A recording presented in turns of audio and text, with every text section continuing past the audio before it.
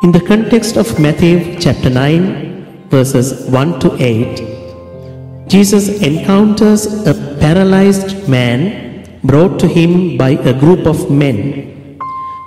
Instead of immediately healing the man physically, Jesus first says, "Take heart, son, your sins are forgiven."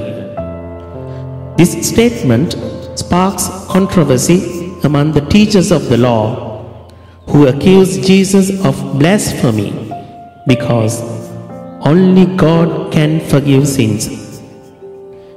By forgiving sins, Jesus demonstrates his divine authority.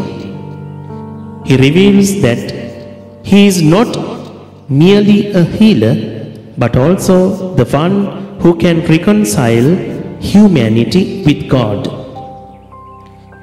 This challenges the religious leaders' understanding of God's authority. Jesus' forgiveness addresses the man's spiritual condition. Physical healing is significant, but spiritual healing is even more crucial. Sin separates us from God, and forgiveness bridges that gap. The man's faith and the faith of those who brought him plays a role. Forgiveness requires faith in Jesus as the Son of God. Jesus later heals the man physically, emphasizing the interconnectedness of spiritual and physical well-being.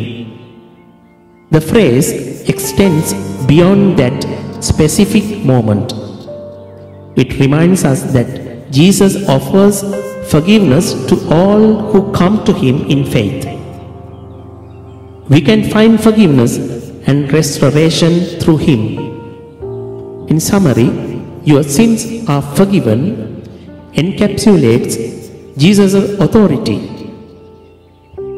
The importance of spiritual healing and the need for faith. It invites us to seek forgiveness and experience transformation through him. Amen.